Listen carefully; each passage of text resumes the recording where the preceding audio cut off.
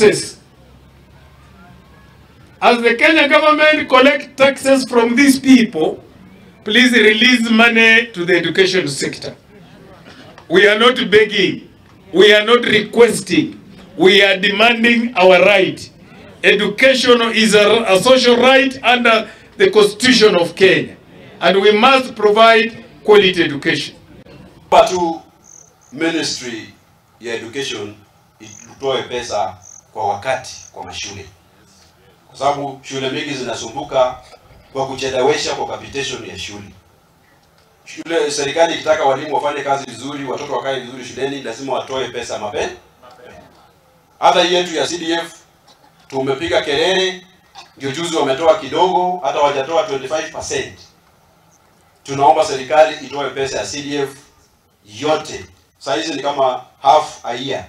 Watoe 50% tuweze kusaidia watoto wafanye nini? Masomo. TSC warudishe walimu Isongo.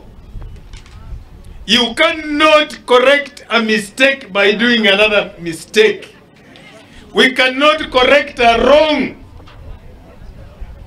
by withdrawing teachers. Najua TSC imetoa walimu wote huko. Natoa walimu wote kwa hiyo shule. Sasa walimu, wazazi wale na watoto waanze kuandika walimu wa BOM. Inamaanisha pesa ya fees itafanya nini?